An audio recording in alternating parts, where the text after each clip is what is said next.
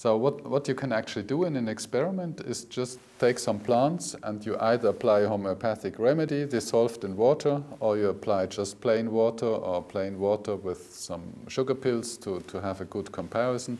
And then you can observe that the plants that had been treated homeopathically, that they grow just and simply different compared to the comparison plants, meaning they either get a little bit taller or a little bit smaller.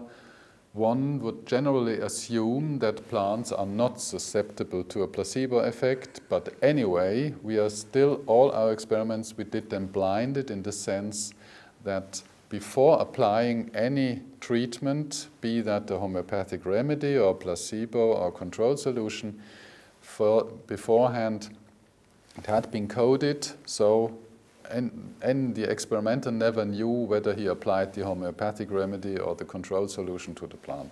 So what we did is, in that sense, gold standard research, because we coded any solutions, so the experimenter never knew what he was applying to the plants. And what we finally observed is that these plants just simply reacted to the homeopathic remedies.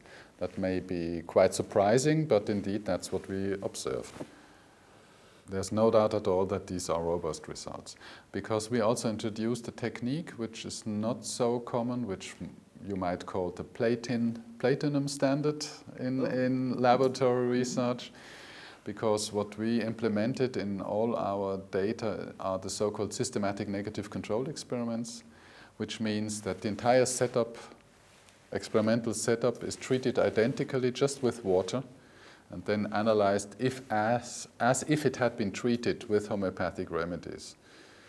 And then, if the experiment has gone right, it's not possible that you see any difference if the system is stable. And we always, in our experiments, that was always the case. So we are definitely sure that in all our experiments we did not observe any false positive results or we didn't observe any errors, but that what we observed is really a true effect of the homeopathic remedies. I started to work with plants because, being not a doctor, I can't do experiments with humans, and I didn't want to make animal experiments, so I started to work with plants. And we accumulated a huge body of evidence that plants indeed react to homeopathic remedies, so there must be something inside these homeopathic remedies that leads to certain effects on living organisms.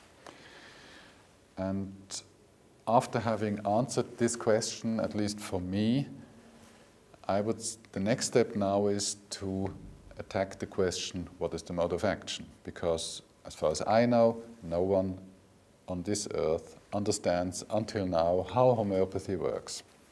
And that's now, I would say, for maybe the next 20 years of the other half of my professional life, I want to concentrate on that question, what is the mode of action of homeopathically potentized remedies.